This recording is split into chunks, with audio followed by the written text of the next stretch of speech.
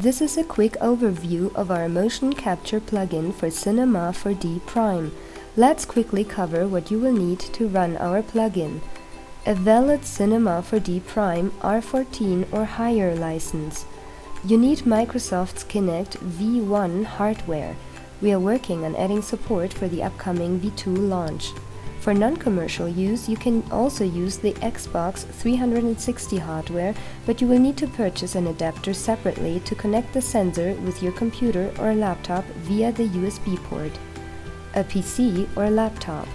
You will need free space to act in front of the Kinect. Let's see the plugin in action. First, connect the Kinect to your computer. Run Cinema 4D and then run our plugin. Define the recording time, Kinect angle, frames per second, and click on the button On. Position yourself in front of the Kinect sensor within the recording area and start to record through a hand gesture.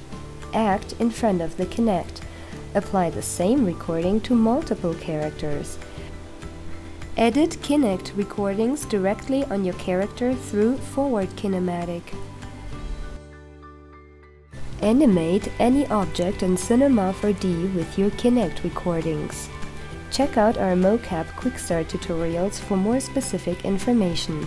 Have fun animating. Kobold Character Animation.